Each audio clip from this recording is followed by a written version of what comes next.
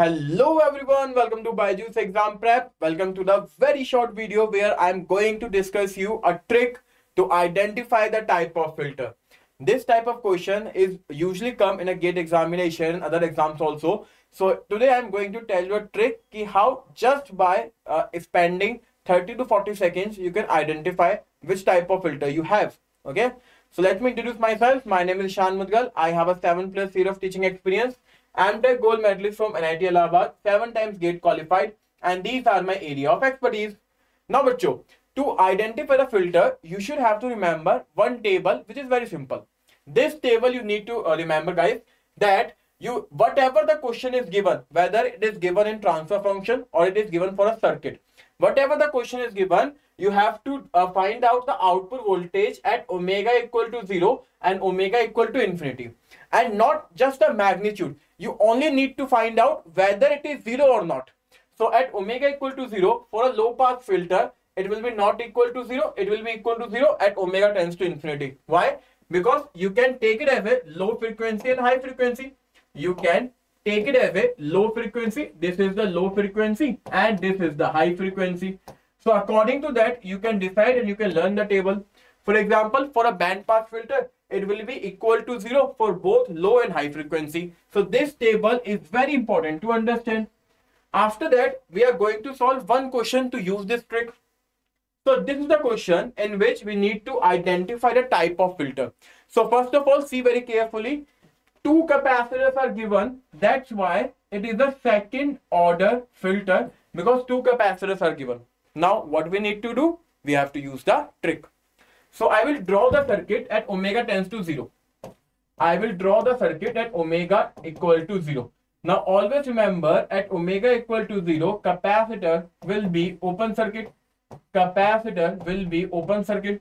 So since the capacitor is open circuit here, I can redraw the network like this. I can redraw the network like this.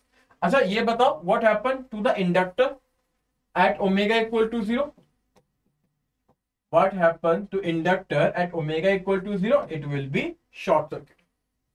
It will be short circuit. So here, you can see very carefully. This is the circuit we have. This is the circuit we have. Op-amp is totally disconnected from our input. Since op-amp is totally disconnected from our input, we can say directly that output voltage is 0.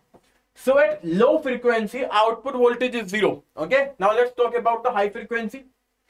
So if we talk about for omega equal to infinity, what is the capacitor? Capacitor is short circuit. Capacitor is short circuit. Since the capacitor is short circuit, since the capacitor is short circuit, the circuit will the particular circuit diagram will be like this. Now understand this concept carefully. This will be the op-amp look like. Now what is the output voltage? If you see very carefully, it is the inverting op-amp. If you see very carefully, it is the inverting op-amp. But one thing you need to note. This is the feedback path. This is the feedback path. But also, this is a feedback path is also given. This feedback path is also given. Very, very important point. So there are two feedback paths. And both paths are parallel to each other. Now one thing you need to note here. The second feedback path does not contain any resistor. It means it is a short circuit feedback path. And for the short circuit, what is the feedback resistance? That will be 0. Simple. That will be 0. So what is the output voltage? It is equal to minus RF divided by Rin multiplied by input voltage. So simple, it comes out to be 0. So the given circuit at low frequency is giving you 0 output.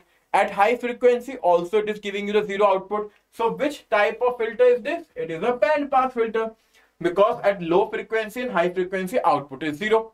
So simply it comes out to be a band pass filter. So beta, these type of question in which you need to identify the filter, you can do it like this. If you have any doubt, you can put your doubt in a comment section in this video. Bye guys, take care. See you in next shortcut.